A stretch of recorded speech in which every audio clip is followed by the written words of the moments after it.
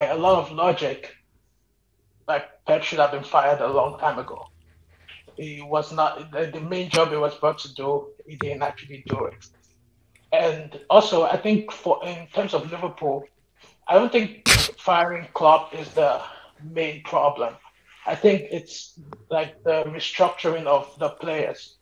Um, like I would rather prefer the change in like in the way uh in in the philosophy of the team. Like okay, like maybe the passing needs to be improved upon. And Milner was actually not bad. That just shows some of us didn't pay attention, but Milner was not bad. yeah, like I listen to this stuff. A lot of you like just talk, but like seriously, you have to watch the game.